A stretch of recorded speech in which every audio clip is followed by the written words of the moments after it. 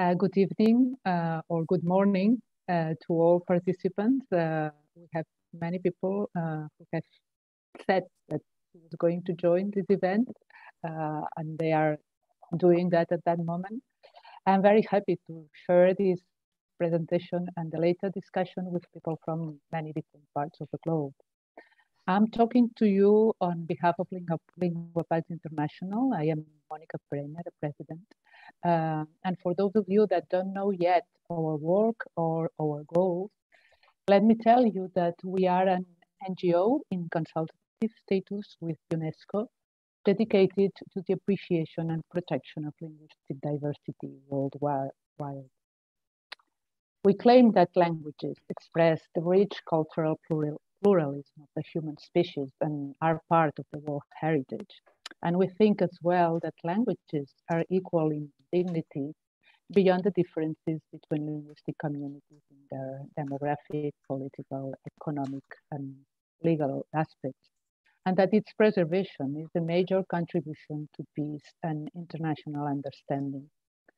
Something to keep always in mind, and especially at that moment when we can see again in this horrible conflict, how languages are used to justify unjustifiable decisions or actions.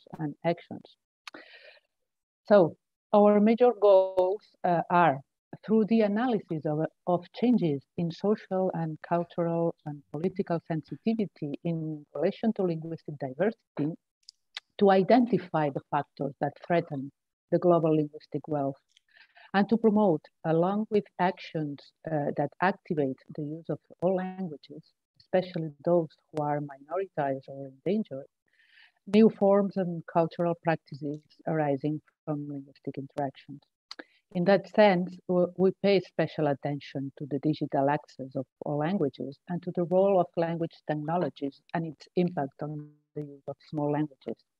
Technologies, along with education, multilingual education, of course, are key to move successfully towards ideological and political processes aimed at protecting linguistic diversity and improving or revitalizing specific linguistic communities.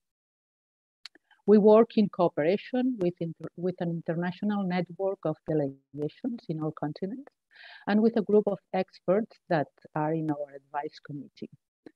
Collaboration between academics, experts, government officials, educators, journalists, and activists of language rights makes, we are sure about that, our work much more efficient. We also recognize actions carried out in different fields in favor of the preservation of linguistic diversity and the promotion of multilingualism. For that reason, we deliver yearly the International Linguapax Award. Its purpose is to identify, value, and disseminate successful actions and good practices around the world that serve as a reference or an example to other communities. This award is, in fact, a tribute to the commitment of individuals or collectives to the promotion of linguistic diversity. And I give you the scope. We will open the next call on the 16th March, and I encourage all of you to nominate people, organizations, or experiences that you think that may deserve this award. You'll be able to find all the information in our website, and we will disseminate it through our social networks. And after the advertisement, let's come back to the topic that gathers here today.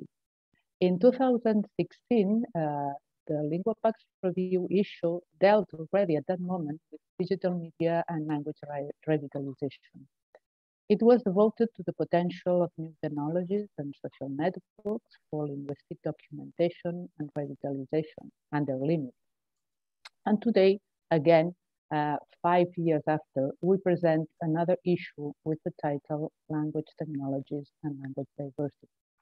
The present issue addresses the complexity of the relationship between technology and language diversity from different viewpoints, from the individual to the collective, from the aerial to the global, from the native speaker to the language technologist. I'm sure that you'll find it interesting and useful. And before I give the floor to the panel participants, I want to thank very, very fondly the coordinator of the review, Dr. Maite Melero. She is a referent in the field, and her vast experience and expertise working for tech companies as a researcher, advising governments, or making reports such as the one for the European Parliament is a guarantee for this product quality. Besides, she has managed to offer a wide panorama of this changing and complex topic from the hand of some of the best experts on every perspective. Thank you very much for your work, Maite. And thank you too to the other panelists for your collaboration on the review and for having accepted to be here today, sharing your knowledge with all of us. After your contributions, we will be a bit wiser. Thank you very, very much. And thanks to all the participants, of course, for attending the event. I hope it will be of your interest and that you'll become part of the Linguapax growing community very soon. Ms. Melero, you have the floor. Thank you very much for your kind words, Mònica. And I cannot but double thank all for the generous contributions, the panelists that are with us today, and also the two authors that of the special issue that cannot attend today's session. It has really an honor and a pleasure for me to coordinate this issue.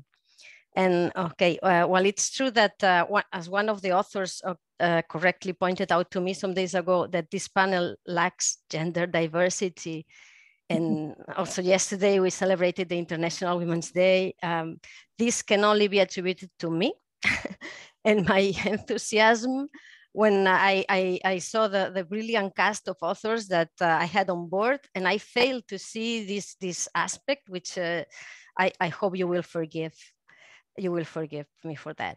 And I think that this lack of gender diversity can certainly be compensated by the diversity of their backgrounds, of their geographical origins, of their languages, and of their interests. And because this is mostly about diversity, we are talking about, of course, language diversity, because we at Linguapax, as Mònica has said, we are in love with language diversity. And it's hard for us to admit that seemingly not everybody is in love with language diversity. And this must be a part of the problem, because if everybody was as fond of language diversity as we are, as our panelists are, and as probably most of our audience today are, then language diversity would not be as threatened as it is nowadays. What can I say about this special issue? It is a beautiful collection of texts by people who love language diversity and work every day in favor of language diversity. And in this case, with the help of language technologies. We are currently in the middle of a technological revolution, the revolution of artificial intelligence. Some people talk of the fourth industrial revolution. Like previous industrial revolutions, this one is expected to change the way we live, the way we work, the way we interact with one another, and perhaps the way we speak. And it's not only the globalization brought about by the internet and the power of global languages, as Daniel Pimienta can tell us, or the threat of extinction for as many as 95% of today's languages, as Andras Kornai famously pointed out already some years ago. But is that technologies, new technologies, are invading all aspects of our lives. We'll soon be talking regularly with our machines, the same way we talk to our neighbors. So must we change our language so that machines can understand us? On the other hand, technology has been very effective for language preservation and revitalization, as demonstrated by the initiatives brought to us in this issue by Stephen Bird, Roland Kuhn, Tunde Adegbola, Suba, and Eddie Avila. Most of them are with us today, and I'm going to give them the floor because it is them that we want to listen to. The script for today's session is quite open. I will now ask the panelists in a first round to present themselves, present their projects and current activities, and also talk a little bit about their contribution to this issue. And then we will have a second round of interventions where I will ask them to give their opinion on some issues. So, and then after this second round, there will be an open discussion with participation from the audience via chat. And to finish, I am aware that it may seem a contradiction to talk about diversity and endangered languages while we need to use English today, and we don't have any interpretation service, and English being the global language per excellence. But for the time being, and waiting for the universal translator, which we may have seen soon, very soon, if technology keeps progressing the way it is. But for now, we will need to compromise. I really hope you enjoy this today's session and also reading the issue. And without further ado, I will give the floor to the panelists, starting with Andras Kornai. Please, Andras, present yourself. Oh, Andras, you are silenced. You need to unmute your phone, your microphone.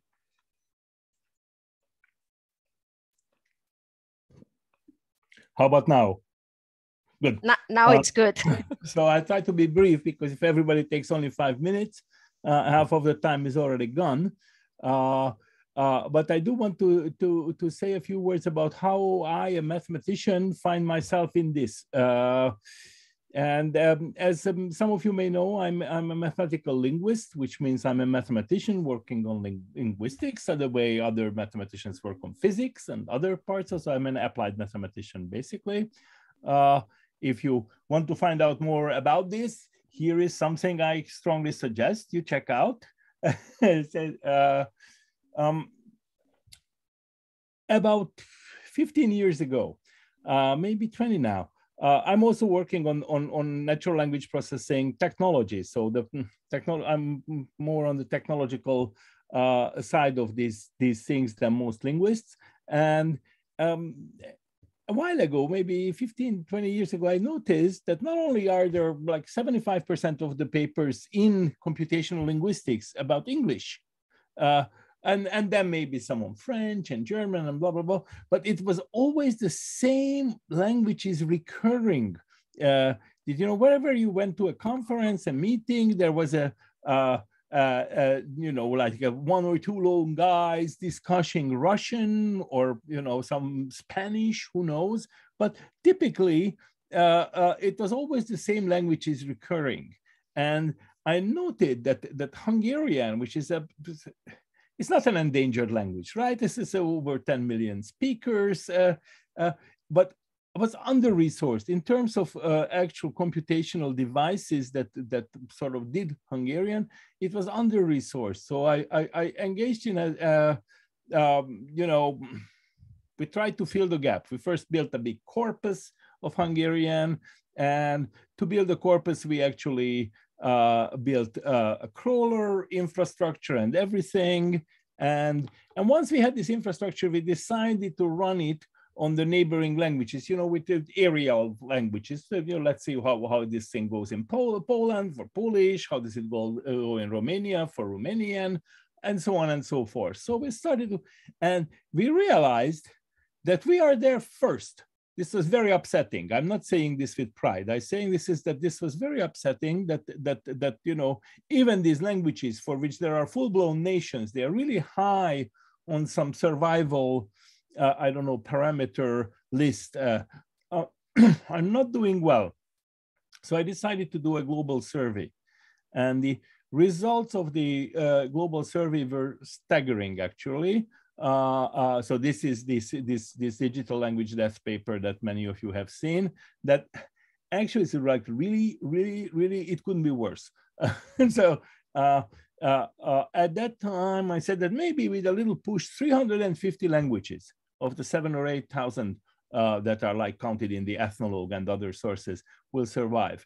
And now I think it's maybe 200.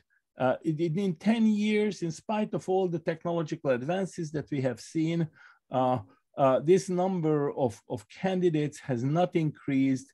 The number of new incoming sources is tiny. There is always bright spots here and there, but there is also very dark spots everywhere. So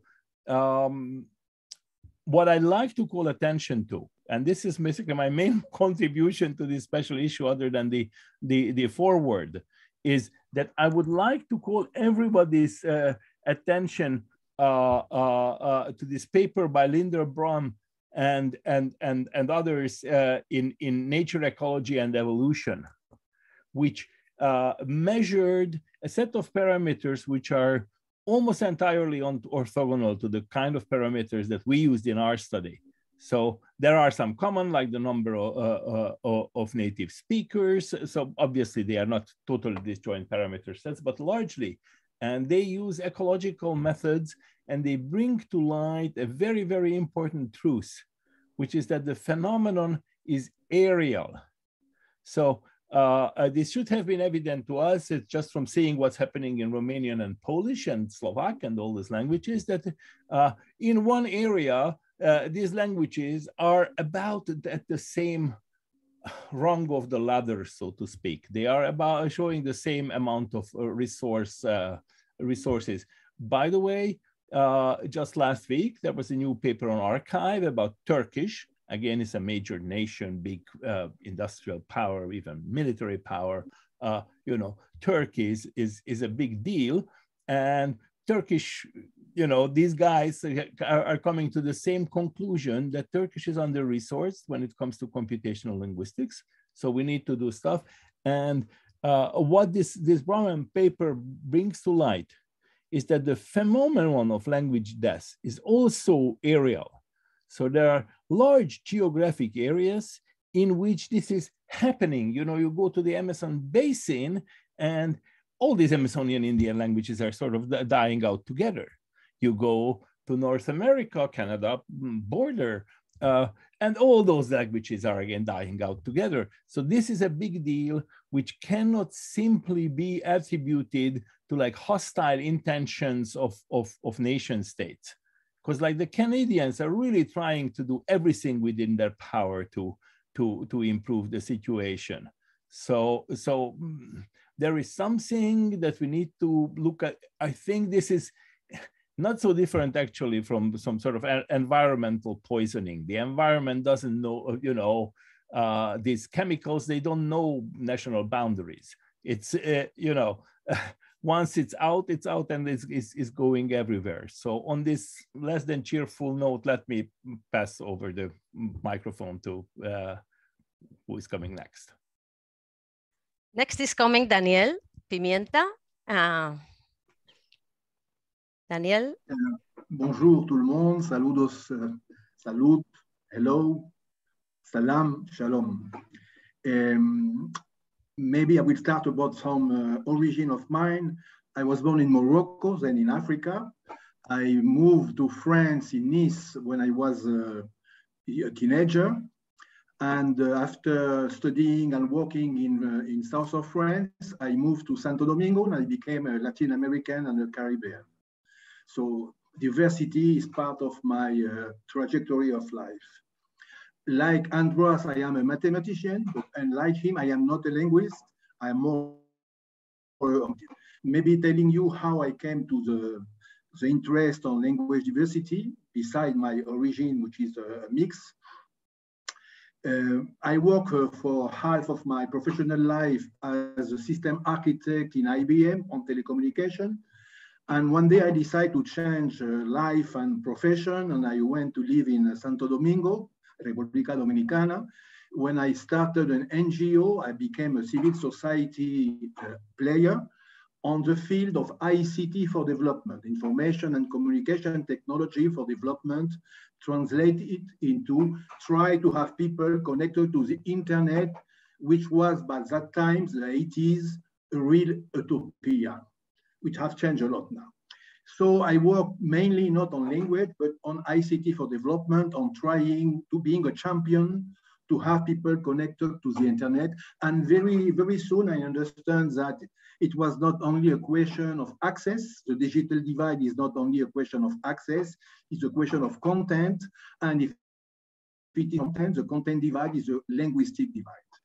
And 1 year, I think it was on 87 or 88, the president of France, Chirac, who was in a summit of Francophonie, with a very aggressive discourse against internet, saying that internet was entirely an English-speaking place. And I get mad, and I try to get data on the reality of language on the internet. That was one of my side activity, professional activity by that time, and progressively become one of my main activity, trying, a very big challenge, by the way, trying to measure the space of language on the internet, and discovering in the 90s and rediscovering now that there is a lot of disinformation about this reality. If I ask to the 63 participants, how about you, what do you think is the space of English on the internet? You will probably answer me, all of you, above 50%, while I am measuring less than 25%. The internet has been changing very strongly in the last 10 years. It has moved from the European original language, English, French, Spanish, Portuguese, and so on, including Hungarian, into Asiatic language and Arabic. The center of gravity of the internet has been moving very fast, and people, because of this information, still believe that everybody speaks English, when in reality, less than 20% of the world population understand English. There is a lemma from Internet Society, which is very old, saying it's for everybody. Well, if internet is for everybody, internet has to speak the language of everybody. If not, we're going to go to acculturation of people using other languages than mother tongue on the internet. So the paper I wrote for this issue of Linguapax is about the state of the art of our study about the space of language on the internet. So I will now leave the place for the next speaker. Thanks, Daniel. So Tunde Adegbola, the floor is yours. Okay, bonjour, guten Nachmittag, konbanwa, whatever. So I'm Roland Kuhn from the National Research Council of Canada, and I'm lead of a project we call the Indigenous Languages Technology Project. Now, if you look at the paper in Linguapax Review describing the project, you'll get the impression it's kind of chaotic. Like we're doing a bunch of different activities, but there's a good reason for that. We decided when we got funding for this project that instead of imposing a sort of top-down vision, we go to what we call Indigenous language activists, mainly but not entirely teachers, and ask them what software do you need that would help you in your activity. And of course, the needs differ from community to community. So it's kind of a complicated paper because we did a bunch of different things. But the thing I'd like to emphasize that I think is really cool that, for instance, Dr. Kornai might be interested in is there are 10, or according to some linguists, 11 different language families, Indigenous languages in Canada, and somewhere between 70 or 90 to 90 languages. The usual argument about, are these two different dialects or these two different languages? We won't go into that. But anyway, the point is, these languages are at least 10 groupings of unrelated languages, and yet most of them are polysynthetic. In fact, I think all but one of the families.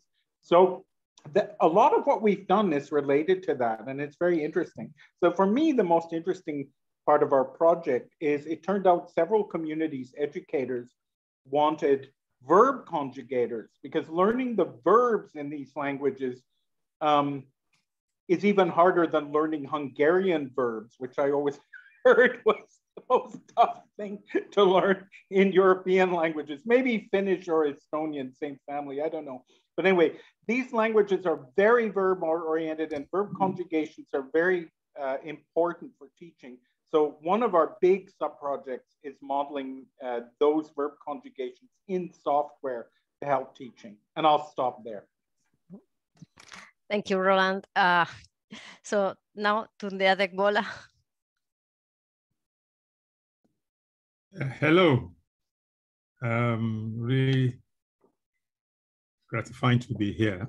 My name is Tunde Adegbola. Well, I started life as an electrical engineer. Then I went into computer science and ended up in information science, studying language as an information system. I work at African Languages Technology Initiative, and what we do is try to ensure that Africans can live in the global information society without having to learn a different language and having to use a foreign language. For us, two important features of the information age is that there is now a need for humans to communicate through machines, and two, a need for humans to communicate with machines. So the question then is will all the machines that we communicate with one another through, will they be available? Will they be able to use all the languages of the world? Will every language of the world be made, will the machines be made capable of accommodating all the languages of the world in people communicating with people? And two, in people communicating with machines, can we ensure that nobody is made to learn another language in order to live in the information society productively? So these are the problems that we try to solve. And from there, we see two important challenges. The first challenge is to build machines that take advantage of the commonalities in all languages, because all languages have some level of commonalities. So we want to be able to take advantage of that in building machines. The second one is that languages have peculiarities. So we want to also build machines that are aware of the peculiarities of many languages. And one important aspect of this that we see in the way technology has evolved is that a lot of the work in human language technology is based on the availability of historical data. And for many communities in the world, the means by which this historical data is naturally accumulated into big data that enable the development of language technologies are not available. Many languages are not used in domains that produce big data. So that was the problem I was addressing in my mind too. How can we ensure that all the languages of the world are used, or at least as many languages as possible in the world, are used in domains in which data footprints are accumulated to present to machines as learning resources. So what we find, therefore, is that the so-called digital divide presents yet another problem in, as it were, complicating the capacity to bridge the digital divide. So we have a kind of chicken and egg problem in which how do we get data available to build machines and processes that will make more data available? So these are the kind of problems that we see. But more importantly is the fact of diversity, the fact that language is a genetic feature. There's an inbuilt language capacity in every human being. But more importantly, language also implicates genomics. That is, genomics being, in a way, the language that generations yet unborn are communicated with. So all that we have, all that we do today, the way our bodies, the way our genes adapt themselves to the environment are passed on to our children in such, and many, many generations ahead of us, in a way that we kind of forewarn our children yet unborn that these are the elements of adversities and positivities that you are going to experience in the world. So for that reason, I see genomics as a language that human beings use to communicate with many, many generations ahead of time, generations that they do not have a vital interaction with. So in that sense, what I now find is that there will be many problems in the world that can learn from the way we humans have accommodated and adapted evolutionarily with language. And if we do not maintain linguistic diversity, we will lose some of these very, very important resources that we have naturally evolved over eons, millennia, that have become practical and have provided really important solutions to our interaction within our environment, within other elements of the environment, of our ecosystem, the way we have adapted to live productively and with integrity with our natural environment. So it is from this point of view that I was looking at the problems that may arise from the inability of certain linguistic communities of the world from producing big data, to the extent that, like was earlier said, I think by Roland Kuhn or by Kornai, sorry, that all the information we have today, all the knowledge we have today, all the inputs we have applied into the whole issue of genetic science, cognitive science rather, are based on about 30 to 50 languages out of 7,000.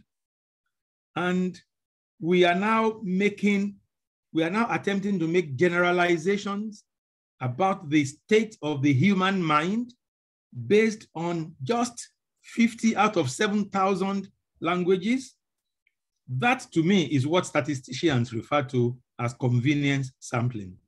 And we know all the weaknesses of convenience sampling. Let me stop there for now. Thank you, Tunde. You have given us a master lesson on why diversity, language diversity is important. So we don't need to go into the second round. We give the floor now to Subha Panigrahi. Thank you so much, Maite, and hi, everyone. My name is Subhashish. I'm based in India, and I'm not a linguist. I'm actually an engineer by training. And I developed interest in languages as a young person when I was a student. I come from a place where my community is the dominant community, and there are several indigenous communities that also live in the small town where I'm from. And as a child in a family of teachers, I saw how there is discrimination in many levels. It's not just in upbringing by parents, but also in society and in schools, so in education system, and so on and so forth. And I never got to learn the languages of my neighbors. On the other hand, they were forced to learn my language.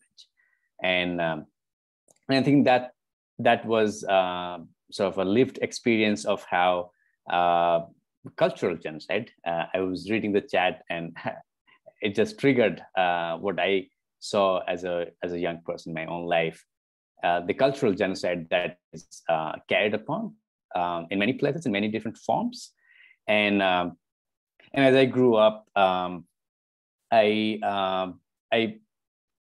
had this interest in technology to begin with, and I was trying to get my head around Unicode, and that was when I discovered basically that there are many languages that don't have any writing system to begin with, and my language is privileged to have Unicode standard for the writing system that we have. So in 2011, I started contributing to Wikipedia, and that was sort of my own, the beginning of my own journey into the language technology world. And I started contributing to Wikipedia in my own language, and the project was kind of almost dormant. There were hardly any contribution at that time. And others, a few other friends and I basically revived that project, which now has more than 15,000 articles. Also the largest compendium of knowledge in the language that is available with an open license. So that was also, Wikipedia was also my introduction to openness. And I learned to understand what it really means to release any kind of content, be it text, be it audio or video, in under an open license, and how it really matters over the years.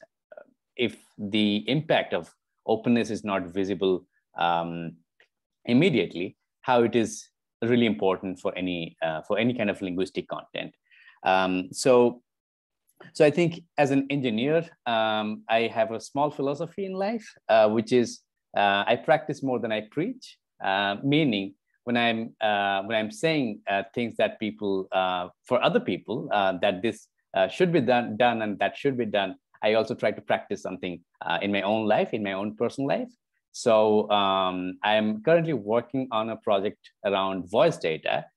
So before I start to preach, and I'm actually writing right now about the process and why voice data is important. And as we're talking about technology and how it's developing really, really fast, I basically worked on a project to record pronunciations of about 55,000 words and about 4,000 sentences using two different projects.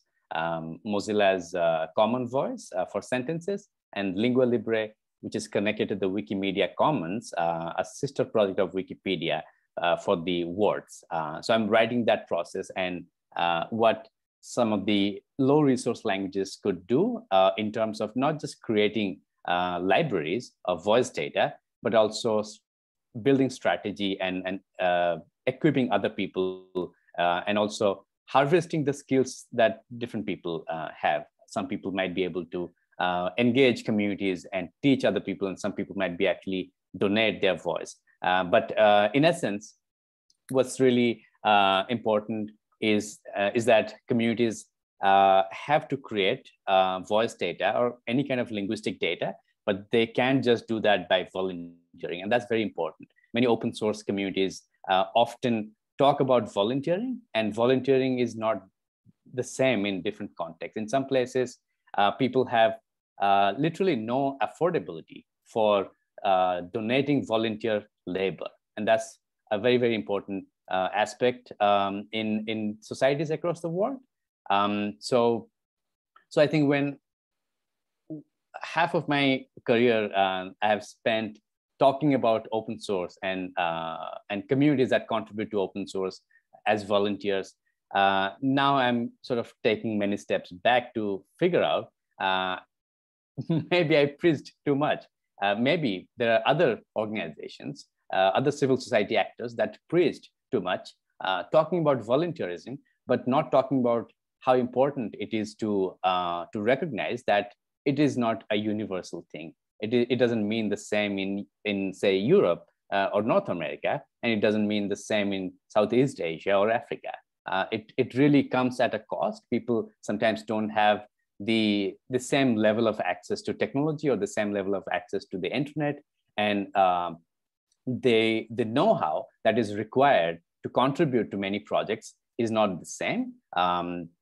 So it is very important that different stakeholders have to work in different levels. Sometimes the governments don't have any funding, and sometimes the governments don't fund civil society organizations to develop, say, a speech corpus or a word corpus. So there is also a need to kind of create content and build that ecosystem so that there's more investment from the private sector. And I think the strategy to not just sustain languages, but also ensure that languages are growing and they're being used actively, because that's the sole purpose of any language. Languages are not supposed to be kept in archives as recordings, but they are supposed to be used by the human society. So I think that is one aspect that has to be discussed more.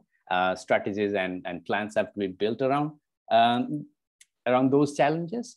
I started a project called Open Speaks in 2017. So the article that I have written in Linguapax is about that, and how open strategies and open documentations are important, and how open educational resources are really, really vital for many language archivists and language activists in general to learn. In most places where there's contribution and there's documentation of languages, there's little documentation about the how part, how anyone can actually document their own language or the languages that are around them, and why it's important to document. The sole purpose of this particular event is also around that, I believe. And I think there's a lot of solidarity that I see in the works of many people here in the panel, but also those who are participating. And Open Speaks is basically a sort of a open educational resource. It lives on Wikiversity, which is a sister project of Wikipedia.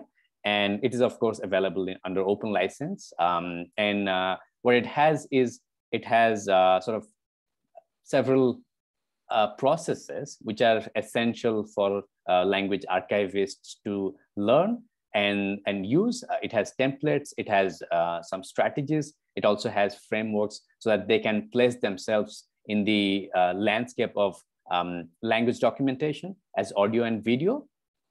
And I think the article sort of, the article that I've written for Linguapax kind of summarizes all of that.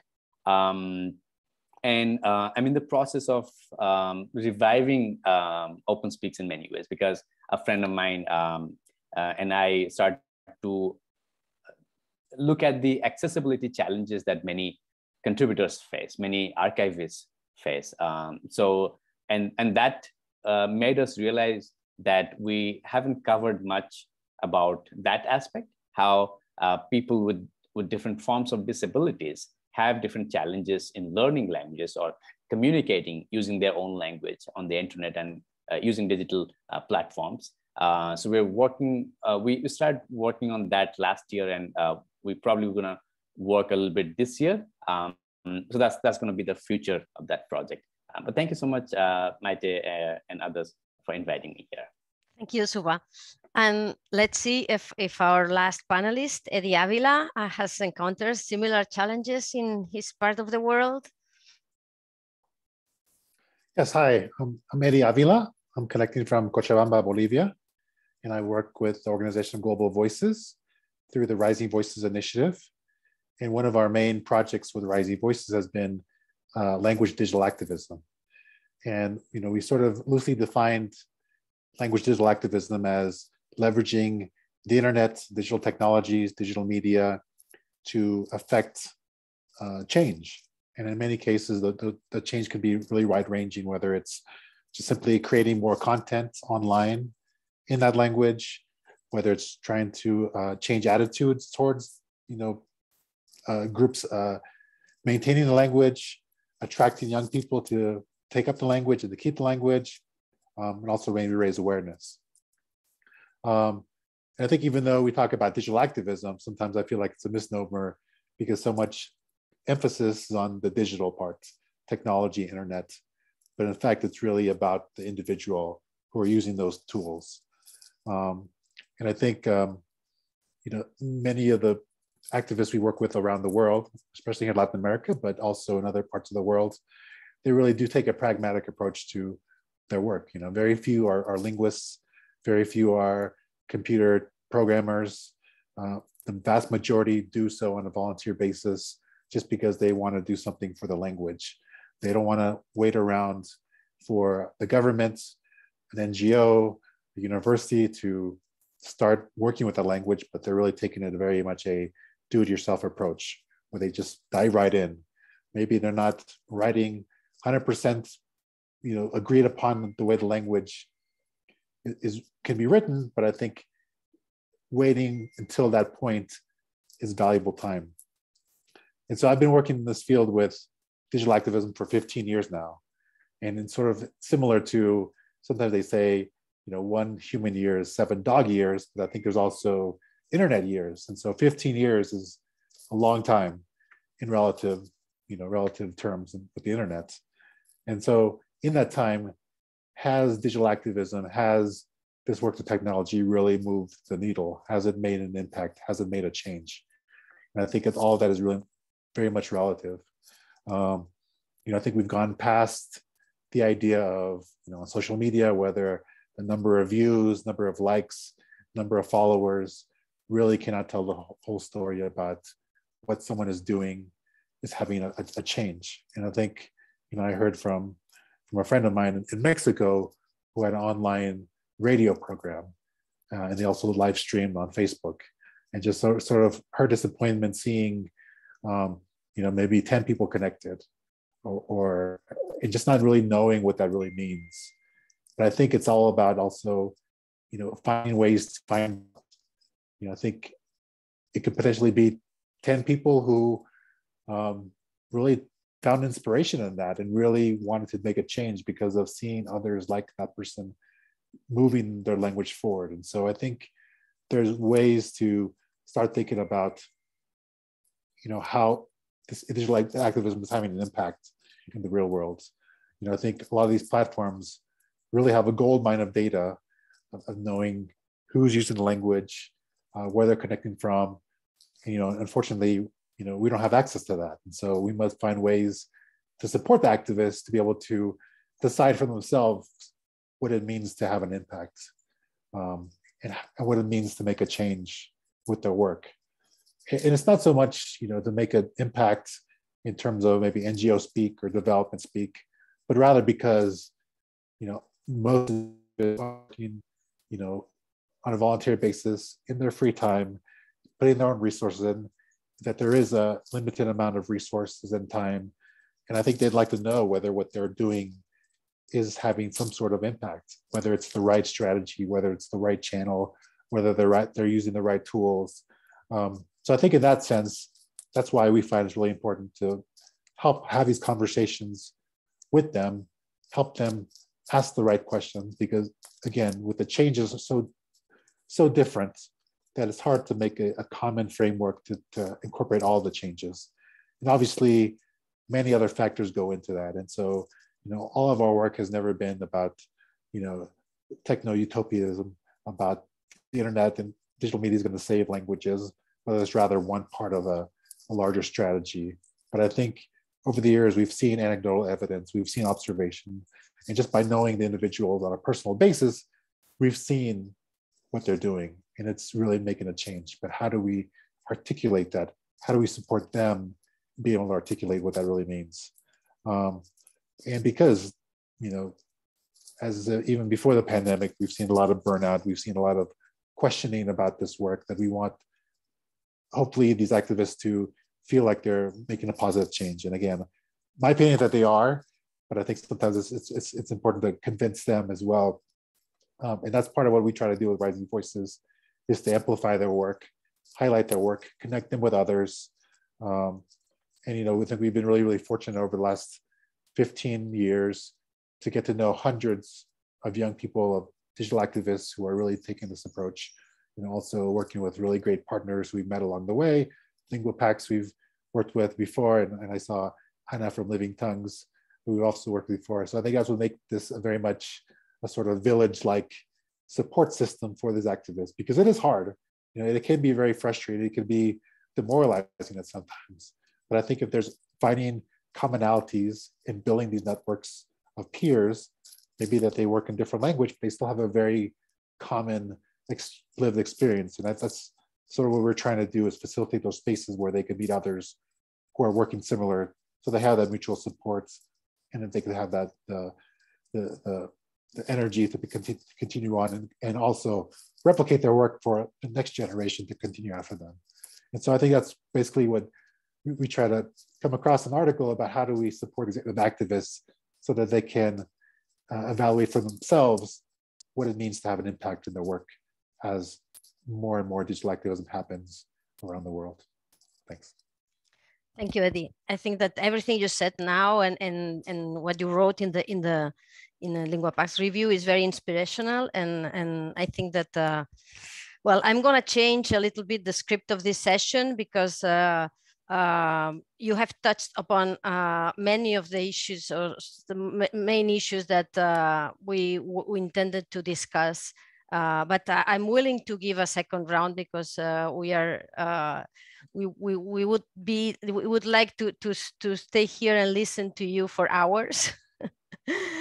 But yeah, resources are limited and time is limited.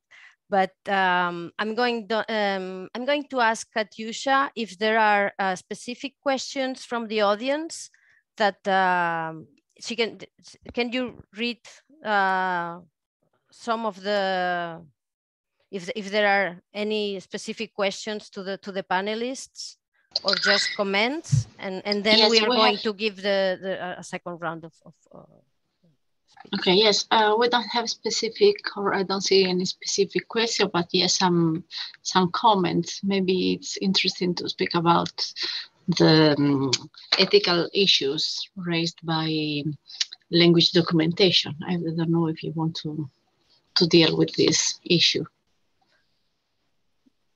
Okay, that's and there was also a small debate about the situation in Canada and the schools where people was forced, also with violence, to speak the dominant languages. These are the main issues I can see in the chat. Okay, so I'm going to give the floor to Andras again, and then we are going to go quickly on a second and last round. You have to unmute. Yes. Sorry. So I would like to inject something that may not seem as exactly mainline to this discussion, which is the situation in the Ukraine, that many of you are no doubt following in great detail. And I know that some of us in the panel are actually trying to do something in various ways. Ukrainian, again, it's like Hungarian. It's not an endangered language by any reasonable measure. However, at this point, there is an active propaganda effort going on to pretend that it's not a language, to basically, dismantle the national identity and tell these people that they don't know, no, they are just speaking a dialect of Russian and they are really Russians. And I would like to ask people offline after this meeting, if anybody has serious scientific evidence, dialectologists, this is Slavicists, people with expertise in these things, to help us counter this kind of propaganda that is going on these days. So that's I'm really sorry that you know, we don't want Ukrainian to be endangered as a language. So thank you so much. I'm passing on the mic. Thank you, Andras. Daniel? Okay. I really will stick on the first three questions, but trying to be extremely brief on each one. Why should we care about linguistic diversity? The public in general is extremely sensitive to biological diversity. When you say that this particular species is going to disappear, people feel sad. But they do not understand that it's the same for language. Language are also part of the ecological situation of the world. The world is a complex system, and there is a mathematical theorem about a complex system, which is called the HB theorem, which explains that there is a grade of variety which is required for complex system to survive. It seems very theoretical, but it is easy to understand intuitively. Complex system like humanity are divided. One is homeostasis, which is how we remain the same, and another one, the capacity to change, God, genetical mutation. So the HB theorem is just saying that if you don't have enough variety, enough language, enough biological species, when something which so this is exactly the same discourse that Tunde was saying a minute before, but trying to give it a mathematical background. So the linguistic diversity is as much important for the Earth than biological diversity. And probably today, it is still more threatened than biological diversity. And why do we care about linguistic diversity on the internet, which is another part of the subject? Because the impact of not being represented equally to the people on the real world, on the internet, have very strong implications, which are not only cultural, also economic. I will just say like that for the first question. Are new technology a threat or an opportunity for language? Everything on the internet is ambivalent. So the answer again is ambivalent. Yes, it is a threat, and yes, it is an opportunity, both together.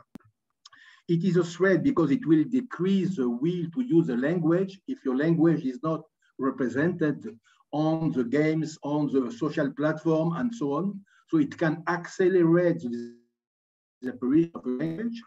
It is an opportunity, and we lead to the third question, if champions are capable to work and put your mother tongue on the internet.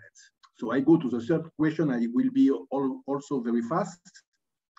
What are the keys for effective language digital activism? Many answers have been given already by our colleague Eddie. I have been for 30 years a digital activist working for trying to push the internet in developing countries. And I think the main lesson I learned is the importance of champions. You need people, organizations, capable to remove the obstacle. You need people with a will very strong, so they will move away and push their objectives. All the history of the internet growing have been a history of champions. And I think for language, it is the same. But it is not the only requirement. There is a second requirement, and I think Eddie explained it very well. It is the importance of involving stakeholders and fostering participation. You cannot alone change the world, alone be a leader and provide leadership and momentum. But you need to have the people who are concerned by the problem involved in the solution. Because if they are not involved, you will not move. There is a specific difficulties with language and the mechanism of digital activism. It is discussions, the quarrel between linguists about, no, this is the good language. No, this is not the good language. And many times, this difficulty of linguists to have a consensus is a very strong obstacle. And these people need to understand that the stakes are so high that they have to compromise and accept that there are different variety of language behind the same name. And if they need to put a written version of the language, they need to compromise. And the last point I want to say, which is also the lesson learned by 30 years of activism, you need to conciliate, which is not an easy game, utopia with pragmatism. So the difficulty to be a digital activist is to remain utopist and to be extremely pragmatic at the same time, which is a very complex acrobacy. I don't want to take more time, so I leave other people explain. Thank you for a good summary, Daniel. So Roland, you want to? Yeah, actually, Daniel said something I've seen on the ground very often in Canada, the importance of local language champions. There's several communities we've had the honor of interacting with in Canada where the language is being revived by or strengthened by local Indigenous language activists, often not professional, certainly usually not linguists, not computer scientists, but smart people who work very hard to bring their language back. And the second point, why diversity is important in Canada anyway, there's some evidence, well, there's strong evidence that communities that have a strong language revitalization program tend to have fewer social problems. Now, like, because some of these Indigenous communities have a lot of social problems, as you might expect, given the dramatic past that was discussed in the chat. Now, of course, as a scientist, I ask myself, is this correlation or causation? Maybe the strong communities, the communities that are stronger anyway, are more likely to have language revitalization activities. But I have to say, anecdotally, I can't prove it scientifically, but from what I've observed, I think learning one's ancestral language for an Indigenous person in Canada strengthens morale, strengthens community cohesion, strengthens pride. It tends to have all kinds of beneficial side effects. I can't prove it. It could just be correlation. But I personally believe in the Canadian context, the strengthening and revitalization of Indigenous languages has a tremendously positive social effect in communities that have been traumatized. So that's all I'll say. Thanks, Roland. Tunde Adegbola. Yes, please. Yes, as to the question of why should we worry about linguistic diversity, first of all, we must recognize the emotional dimension, which may not be that important, but is also important that people express a kind of cultural nationalism. Our own must not die.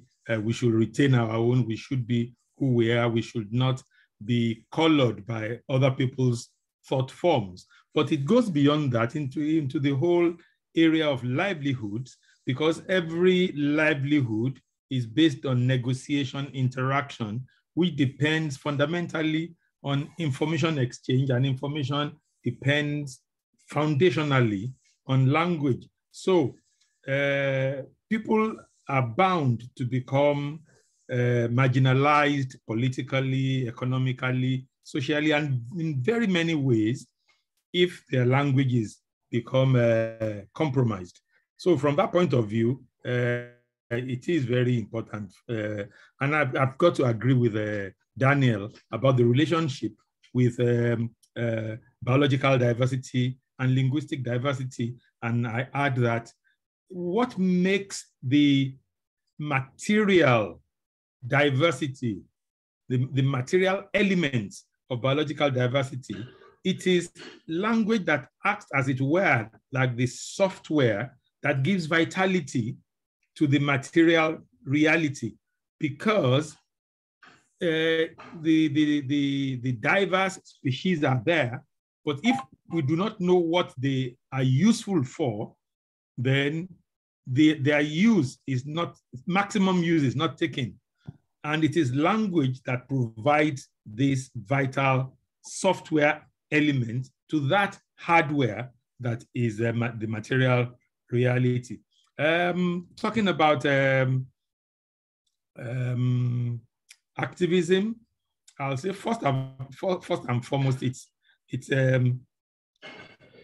any sort of activism towards linguistic diversity must always, first of all, get the speaker communities, one, interested, and then involved. There are many speaker communities that have a kind of low esteem of their languages. They kind of prefer the foreign language that has become the language of education, the language of administration, the language of opportunities, and they kind of feel that their own languages are inferior to these languages because they are the languages of opportunity. So the first thing in linguistic diversity activism is to get speaker communities interested and involved.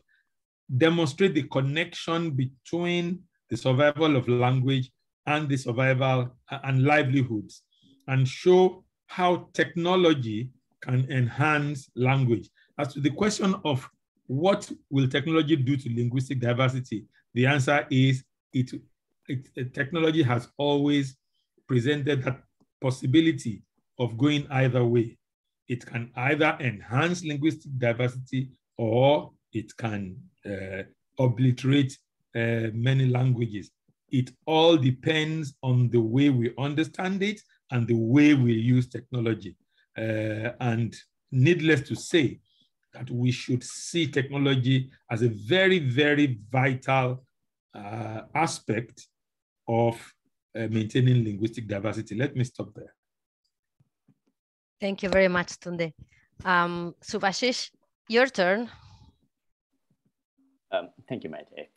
I'll quickly go directly to the questions and answer. The first one, which is why we should care about linguistic diversity. And I think many before me have emphasized enough that language is part of the human identity, and it is also important that we treat languages the same way we treat species. I think Daniel made that very, very clear for all of us, that survival and growth of languages is as important as the ecological balance. And I think from a very social aspect, it's also very important that people have equitable access to information in their own language, and they also have equitable participation in different kinds of discourse through their language.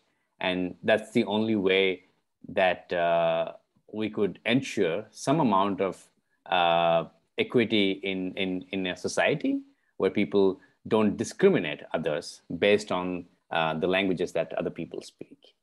So I think from that perspective, it's very, very important that we all care about the linguistic diversity, just the way we care about diversity in general, in any form. That could be gender-based diversity, that could be diversity in pay, diversity in recognition of labor, and all forms of human rights to begin with. And linguistic rights are human rights.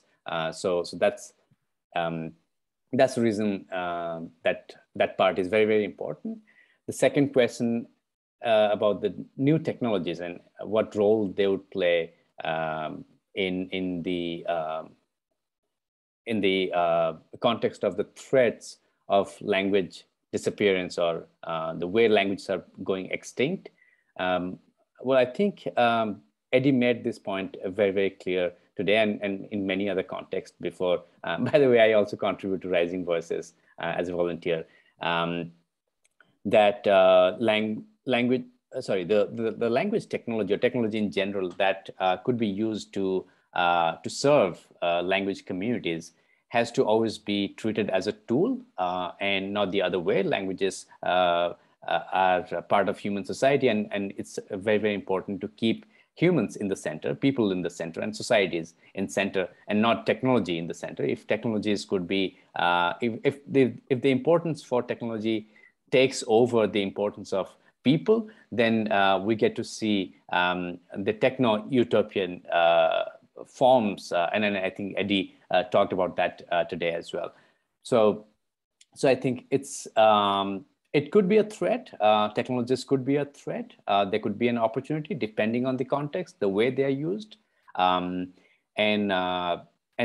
there's no one sort of answer to that. It is very, very contextual for different languages and for different demographics and so on. The third question, the effective language digital activism.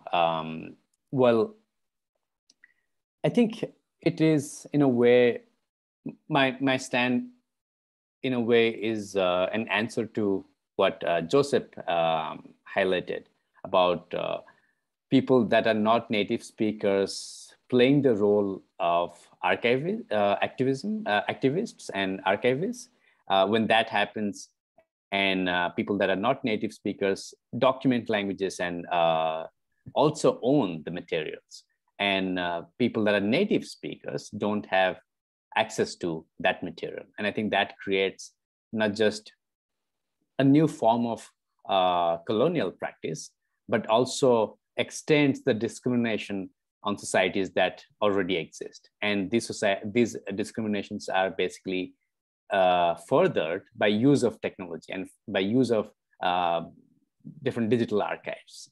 So I think that is a very, very important aspect to be considered by people that are not native speakers of different indigenous and other low resource languages, which could partly be addressed by releasing the material under open access, so that there is no paywall for people to access the content in their own language. And especially when their language doesn't have enough documentation, the language is at risk. It is very important that the community, the native speakers, have enough access to all the data that has been captured in the past, and that data contains the linguistic data of their own community. So I'll stop there, but thank you for giving this opportunity. Thank you. And Eddie, you will have the opportunity to close this round and this debate. Great, thanks. I'll jump right in number two. I think everyone gave really great answers on number one. In terms of challenges and threats presented by technology, I think it's, I wouldn't be working where I am now if I didn't think it was an opportunity for language technologies to have an effect. I think maybe threats, I would maybe kind of reframe that as challenges.